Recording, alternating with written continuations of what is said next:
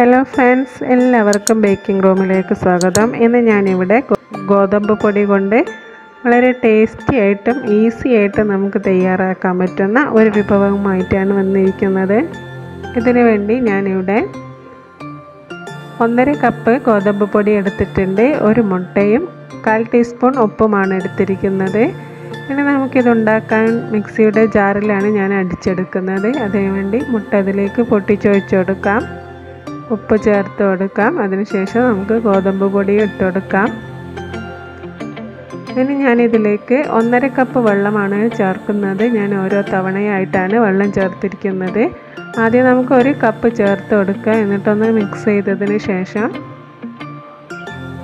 ബാക്കി വെള്ളം കൂടി ചേർക്കുക. പിന്നെ ഞാനിതിലേക്ക് മുട്ടയുടെ സ്മെല്ല് ഇല്ലാതിരിക്കാൻ വേണ്ടിയിട്ട് 1 ഏലക്ക കൂടി ചേർത്തിട്ടുണ്ട്.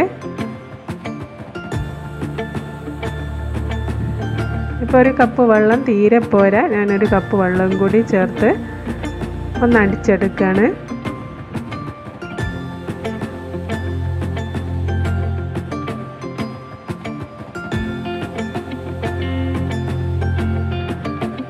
അപ്പോൾ അത് അടിച്ചെടുത്തിട്ടുണ്ട്. ഇത് കുറച്ച് കട്ടിയാണ്, ഇതിലും കുറച്ചും കൂടി ലൂസായിട്ട് വേണം ആവിരിക്കാൻ വേണ്ടിയിട്ട്. ഞാനതിന് 1/2 കപ്പ് വെള്ളം കൂടി ഇതിലേക്ക് ഒഴിച്ചു കൊടുത്ത് ഒന്നും കൂടി ഒന്ന് അടിച്ചെടുക്കാം.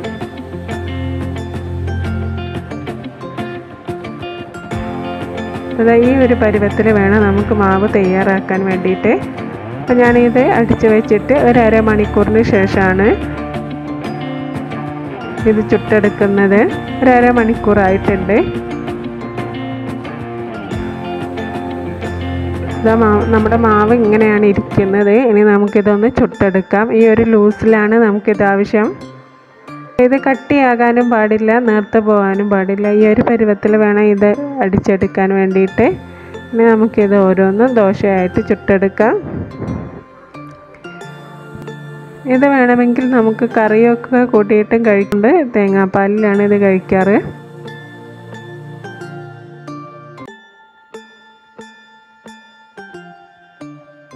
വളരെ ടേസ്റ്റി ആയിട്ടുള്ള ഒരു ഐറ്റംസാണിത്. കഴിക്കാൻ നല്ല ടേസ്റ്റാണ്. ഇത് ഗോതമ്പ് പൊടിയുടെ ടേസ്റ്റൊന്നും അറിയില്ല. എൻ്റെ വീഡിയോ ഇഷ്ടമായാൽ ലൈക്ക് ചെയ്യാനും ഷെയർ ചെയ്യാനും മറക്കരുത്. നിങ്ങൾ ഇതുവരെ സബ്സ്ക്രൈബ് ചെയ്തിട്ടില്ലെങ്കിൽ ഒന്ന് സബ്സ്ക്രൈബ് കൂടി ചെയ്യണേ. ഇനി ഇതിൻ്റെ മുകളിലായിട്ട് ഞാൻ കുറച്ച് നെയ്യും കൂടി ചേർത്ത് കൊടുക്കുന്നുണ്ട്. നെയ്യ് ഇഷ്ടമുള്ളവർ ചേർത്താൽ മതി, ഇല്ലെങ്കിൽ പ്രശ്നമൊന്നുമില്ല.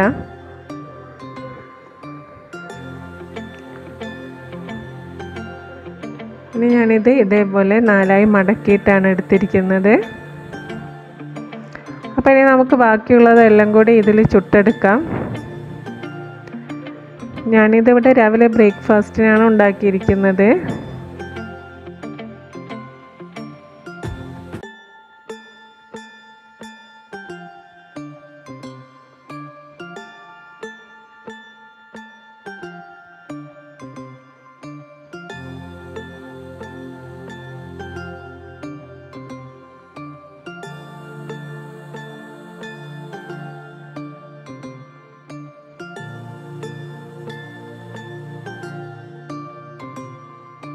അപ്പോൾ ഞാനിതിവിടെ ചുട്ടെടുത്ത് കഴിഞ്ഞിട്ടുണ്ട്.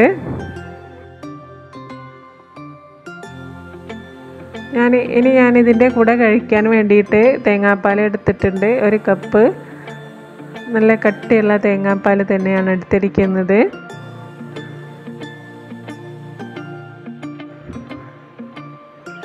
ഇനി ഇത് ഓരോന്നായിട്ട് വെച്ച് കൊടുത്തിട്ട് അതിൻ്റെ മുകളിൽ പഞ്ചസാരയും തേങ്ങാപ്പാലും കൂടി ഒഴിച്ചെടുക്കാം.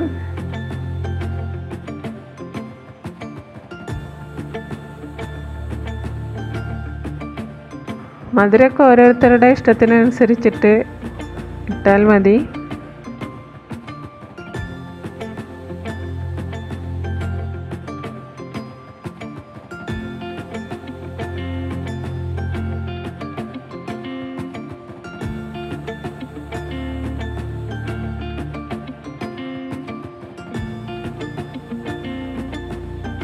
അപ്പോൾ ഇത് റെഡി ആയിട്ടുണ്ട്. നിങ്ങളിതുപോലെ ഒന്ന് ട്രൈ ചെയ്ത് നോക്കുക. Thank you for watching my video.